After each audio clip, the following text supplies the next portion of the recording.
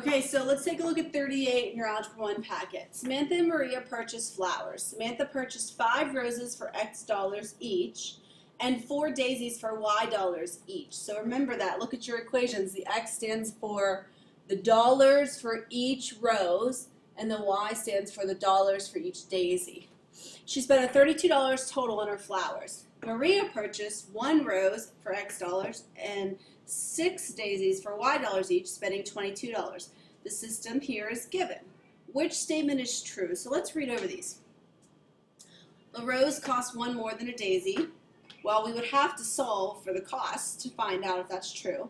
Samantha spent $4 on each daisy. Well, let's see. The daisies cost Y dollars each, so we'd have to solve to find that. Samantha spent more on daisies than she did on roses, or Samantha spent over 4 times as much on daisies as she did on roses. So we need to solve this system. Remember that X is the cost per rose and Y is the cost per daisy. You can solve the system by substitution or by elimination, whichever you prefer. Since there's already a variable that's almost isolated, it has a leading coefficient of 1, I'm going to solve it through substitution. To get X by itself, I would subtract 6Y from both sides. So I know X is equal to 22 minus 6Y. Since I know what X is equal to, I'm going to take what X is and replace that in the first equation, replace that in the other equation. So I'm going to take that 5X plus 4Y equals 32, but instead of writing X, I'm going to write 22 minus 6Y. So here's what I have. 5 times X, well, X is this whole thing, so you need parentheses.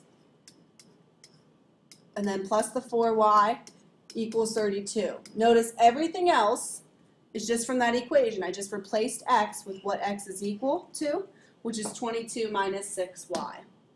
Now I can solve. I can start by distributing the 5. 5 times 22 is 110. 5 times the minus 6Y is minus 30Y. Plus 4Y equals 32. Keep going. Combine the like terms that you have here. I have 110 minus 26Y because it's a negative 30 and a positive 4.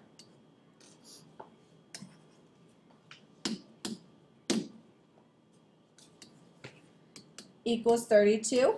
Then to get Y by itself, I need to subtract 110 from both sides. And I have negative 26Y. Oops.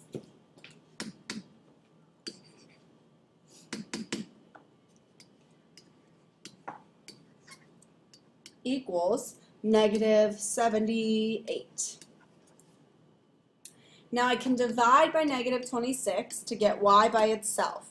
Remember, this is just Y, so Y equals 3. And remember, go back to what Y is.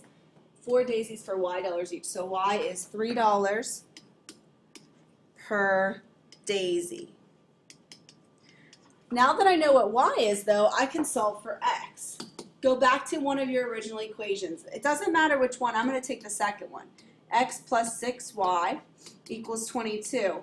Put in 3 for Y. Since we know Y is 3 now, we can do 6 times 3 and solve for X. So I have X plus 18 equals 22. Solve for X, isolate it, get it by itself. X equals 4. And remember, what does X stand for? Well, they bought so many roses for X dollars each. So it's $4 per rose. So your solution is 3, 4, or $4 per rose, $3 per daisies. Now let's see which one of these statements is true. A rose costs 1 more than a daisy. Well, that is true. 4 is 1 more than 3, so this will work. But let's see if any of the other ones work. Samantha spent $4 on each daisy. No, $3 on each daisy. $4 on each rose. Samantha spent more on daisies than she did on roses. Well, Samantha's this first equation. Her roses cost 5 times 4, which is 20. Her daisies cost 12, or 4 times 3. Samantha actually spent more on roses, so that's not true. And Samantha spent over 4 times as much on daisies as she did on roses. Again, not true. So your correct answer is A. Number 39 then, write the compound inequality shown by the graph. Remember with compound inequalities, If the graph is showing both regions, a number can't be in here and also over here. So it must be an or and cannot be an and, because I'm showing that both sets of numbers are solutions. If the shading was in between, like down here, we'd be more inclined to think it was an and, because a number can satisfy both. But since there's two separate shadings, it's going to be an or. So we can rule out A and B. Now let's write an inequality for each one. Now even looking at the circles, guys, this circle is filled in and this one is open. So what does that tell you about your signs? You're going to have one that is just a symbol and one that's going to be a symbol with a line underneath. Looking at your options that's left, you're probably already thinking it's C. But we don't want to just guess, we want to actually find it. So let's do this. Write an inequality for just this half of the graph.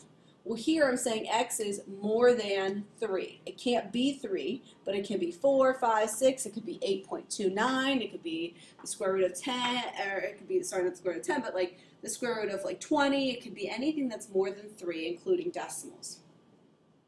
What about this side then over here? Well, the shading is the numbers that are more negative, so x has to be less than, it can be equal to, -5. Remember that -10 is actually smaller than -5. So your answer is what we guessed it was going to be. It is C. I recommend writing the inequality first and then looking at your options, but you can cancel out some options that you know are wrong. Again, knowing that it couldn't be an and, we could do that right away. And 40, let's go over this. Solve and graph the solutions of the compound inequality. Well, remember that when you're given an inequality and it's rested in between, this is an and. So you could split it apart and solve two separate inequalities. Rewrite the center twice. We have 1 is less than 3x minus 2. We can solve that. And then we have 3x minus 2 is less than or equal to 10. So notice this is part of both inequalities. It goes with the 1 is less than. It also goes with the is less than or equal to 10. So you just write the center twice, and now you can solve each one. You could also solve it up here, but you'd have to do something to all three sides. So we're more used to seeing this. We can add 2 to both sides. We can actually do that on both equations. And you get 3 is less than 3x. Then divide by 3. And you get 1 is less than x, or x is greater than 1. Remember, the Pac-Man bite is eating the larger one. Over here, we add 2 to both sides. We get 3x is less than or equal to 12. You can divide by 3, and you get x is less than or equal to 4. So which one of these graphs shows that? And remember, we said it's an and, so it's going to have to be both of these.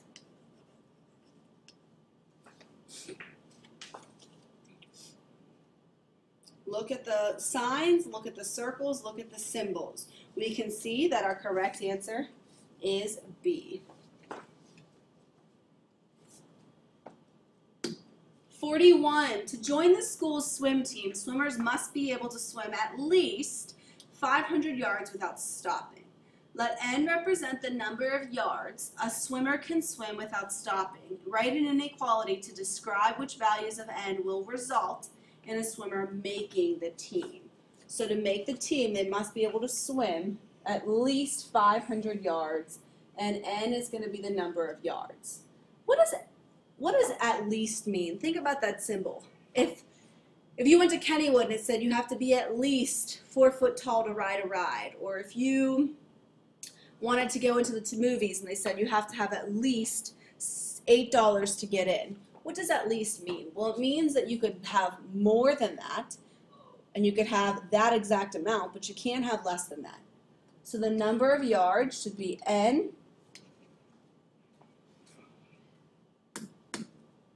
is at least, it's greater than or equal to 500. Again, if you think about a real world situation, if you have to be at least 5 foot tall to get in, you have to be more than or equal to it. Now we can see which one of those match. And correct answer here is D.